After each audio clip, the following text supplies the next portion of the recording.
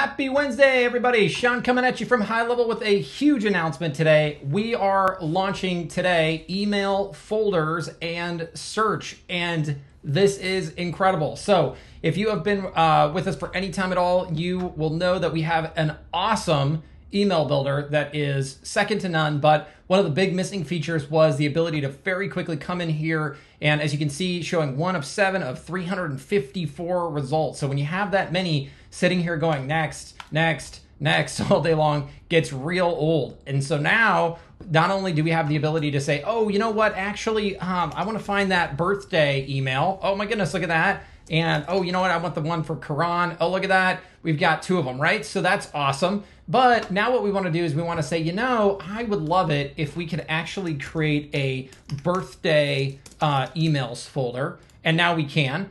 And then on top of it, we could say, you know what? Let's go ahead and take this one here and move it to the birthdays folder. So now, boom, we actually have it in the folder. And if we take this out, what we're going to find is we now have birthday emails as a folder. Amazing! So huge, huge, huge props to the team for putting this together. Let me just run down the list here just in case I missed anything. So release notes read, user will be able to add, edit, and delete the folder, see the number of templates in each folder. That's cool, right?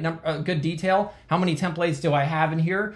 We'll be able to move an email from a folder to the root folder, meaning you can take stuff out of the folder, or they can move it to another folder, which is also very cool. You'll be able to search the name of the email templates. If the user is inside a folder, they'll be able to search the templates inside the folder. Well, that's a great detail. And then the list of email templates will have a folder alphabetically followed by a list of templates according to the updated date.